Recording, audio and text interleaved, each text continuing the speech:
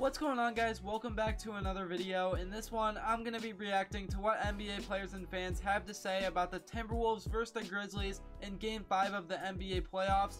And man, the Timberwolves need to find a way to close out games better. It's going to affect them in the future if they don't learn. Anyways, before I begin, let me know in the comments what you guys thought about this game. The Timberwolves are actually looking really good right now. They're probably going to be one of the top teams in the league for a long time.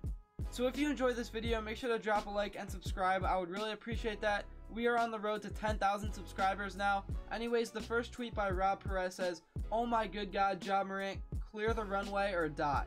Ja definitely had a crazy dunk, but the Grizzlies need to start playing better if they want to be in championship talks. Anyways, this next one by Barstool Sports says, "Ja Morant, oh my goodness, this dunk should be worth 10 points.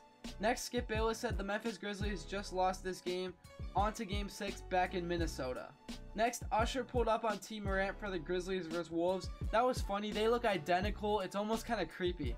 Next, Quincy Pondexter said, "The record I never knew I had, but will be broken next game. Haha, let's go Grizzlies." Like I've been saying, man, the Grizzlies just need to step it up and play better if they want to win a championship. For now, they're just a regular season team.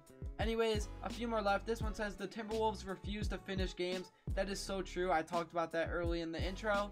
So that's going to be it for this video. Again, let me know what you guys thought about this game in the comments below. And until next time, as always, I will see you all later.